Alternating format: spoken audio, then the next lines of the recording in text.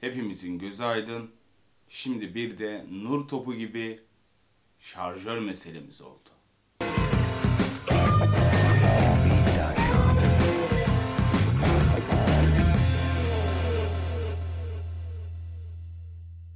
...22 Aralık 2017 tarihinde yayınlanan bir bildiriyle öğrenmiş olduk ki artık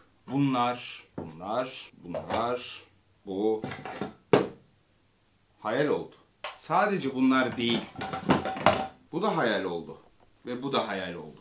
Hayal olan ne? Öncelikle bizi ilgilendiren, bu yayınlanan şeyle beraber biz kullanıcıları ilgilendiren kısmını sizler için bir okuyayım. Belki hala bilmeyenleriniz vardır. Yurt içi satış amaçlı üretilen tüfeklere ait dikey ilave şarjör takosuz olarak üretilecek ve 2 fişekten fazlasını alamayacaktır. Tüfeğe estetik görünüm vermek amacıyla uzun şarjör kullanılması durumunda gerdel boyu ve yay uzun olacaktır. Boru tip veya yatay olarak adlandırılan şarjörler ile revolverlarda kullanılan takoz ve tahtik çubukları fişek yatağına zarar verilmeden çıkarılmayacak şekilde sabitlenmiş olarak üretilecektir. Bir devrin sonu. Bitti artık. Taktik atıcılık, hedef atıcılığı, sportif faaliyetler mi? Bizim ülkemizde yok.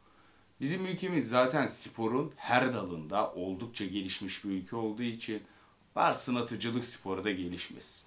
Şimdi söylemek istediğimiz birkaç bir şey var. Bunların sportif atıcılığı engellenmek adına yapılmadığını az çok tahmin edebiliyorum. Siz de tahmin edebiliyorsunuzdur. Bunun arkasında başka bir neden var.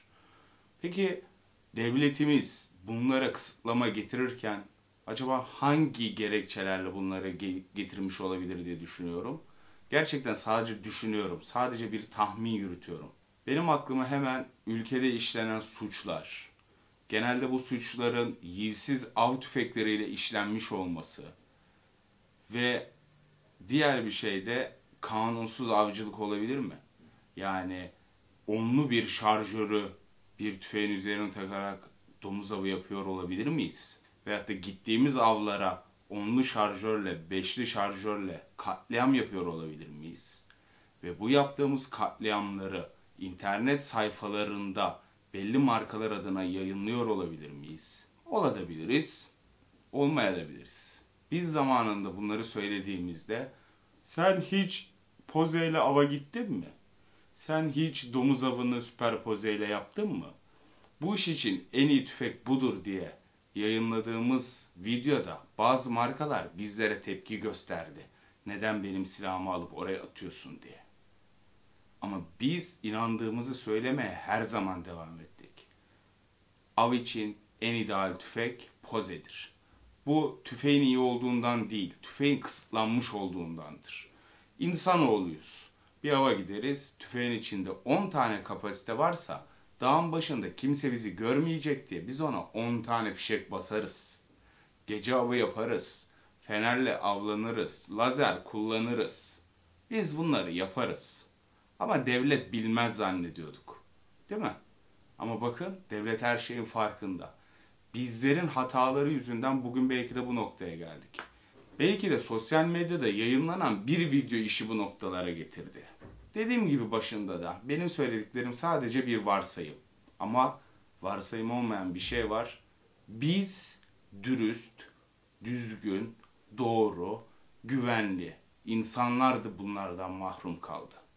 Her zaman çocukluğuma hemen gidiyorum. Bir laf vardı. Kurunun yanında yaş dayanar. Ya biz avcı insanlarız, doğayı severiz de yaşın yanmasa birazcık vakit almaz mı be? Biz kendimizi geliştirmek adına kilometrelerce yollar yapıp olabildiğince güvenli alanlar bulup ki bunu neden yapıyoruz? Biz atıcılar için hiçbir imkan yok bu ülkede. Belli başlı yeni açılan özel poligonlar mevcut ama bu poligonlarda da silahın her alanında olduğu gibi çok zengin olmanız lazım atış yapabilmeniz için. Yani bir girdim çıktım 750 lira 800 lira olabiliyorsunuz. Bugün şöyle bir tişört ürettik. Bunu 120 liraya satıyoruz ve bu insanlara pahalı geliyor. Ki pahalı. Yani demek istediğimi anlatabiliyor muyum?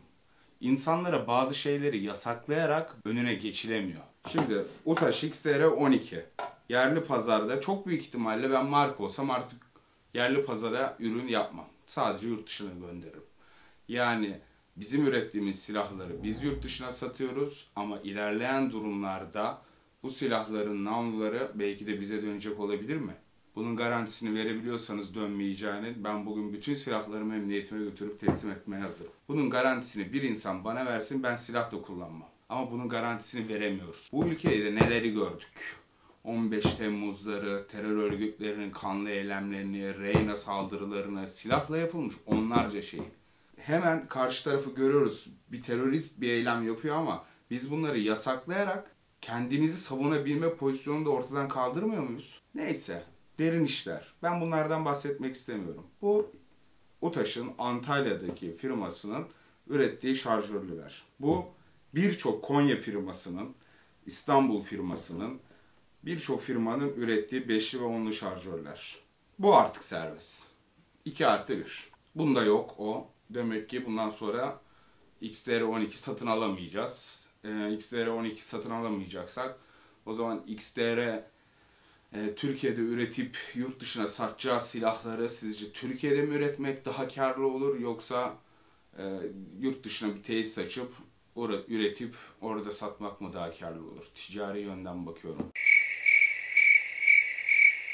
Kararı siz aşağı yazın. Neyse.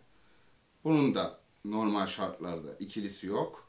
Ancak bunu ikili yapabiliriz. Hemen biz evde kullanıcılar olarak neler yapabiliriz size bir göstermek istiyorum. Bunu alıyoruz. İkili şarjör, ilk boğum.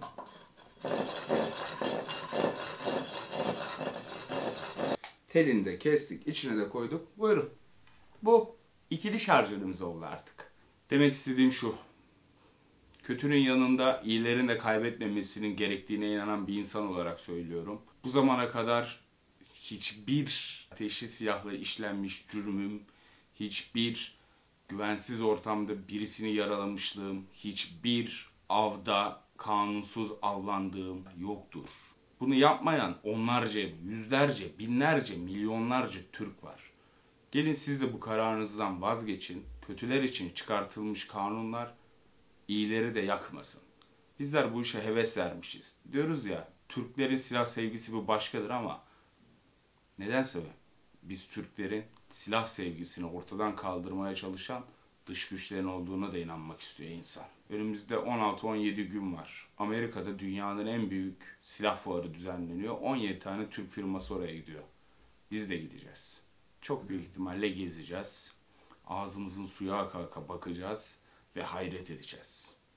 Biz silahsızlanıyoruz ama dünya nereye gidiyor?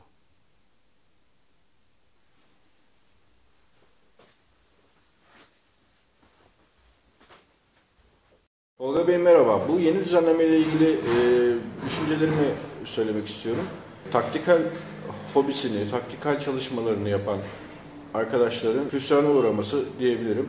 Çünkü gördüğüm kadarıyla bu tüfekler sadece av tüfeği statüsünde artık üretim yapılması planlanıyor. Çünkü avda iki fişek kullanımı olduğu için bu şekilde kullanılacaksa bu tüfekler av tüfeği olarak kullanılsın şeklinde. Ama bu tüfekleri biz taktikal olarak kullanmak istiyoruz. Yani şahsi adıma konuşuyorum. Ben avlanmıyorum, avcı değilim.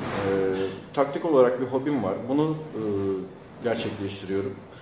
Ve bu biz taktikalcileri bu düzenleme saf dışı bırakıyor diyebilirim. Benim temennim düzenlemenin biz taktikalcilere göre de bir gözden geçirilip tekrardan düzenlenmesi. Merhaba Tolga abi. Silah severlerin de bildiği üzere kullandığımız tüfeklerin ruhsatında av tüfeği olarak geçmekte. Devletin çıkarttığı bu yasadaki amacı kaçak avcıların takoz bulundurmamasından kaynaklandığını düşünüyorum. Herkes avlanıyor anlamına gelmiyor. Bizim gibi taktik kullanıcıları bu durumdan muzdarip. Ülke olarak bu tür konuları aşmamız gerektiğini düşünüyorum. Devletin bu konuda aldığı karar bence yanlış. Olaylarını durdurmak için bu kanunu getirdiniz. 2 fişek olsun. Bunu siz de çok iyi biliyorsunuz ki hiçbir yapılan yani %90'ları ruhsatlı tüfeğiyle yapılmıyor. Tabancalar da yine aynı şekilde en fazla 3 mermi alsın. Glock'una, caniğine, sarsılmazına. 3 fişek konsun o zaman. Madem 3 fişek yetiyor. Koyun 3 fişek. Yani bir sorun mu olacak? Hayır. Karşıdan size silah çekenin sonuçta 3 mermisi olacak, öyle değil mi? Dükkanınızı soymaya gelen bir hırsızın 3 mermisi olacak. Kanuna uygun bir şekilde geliyor sonuçta hırsız. Haklısınız. Bizlere 5+1 ve 9+1 şarjörler yetmiyorken bu kanun 2+1'e düşürüldü. Bu şarjörlü veya şarjörsüz tüm tüfeklerde 2+1'e düşürüldü. Soruyorum. Düşman kapıya dayandığında 2+1 şarjörle hiçbir şey savunamayız.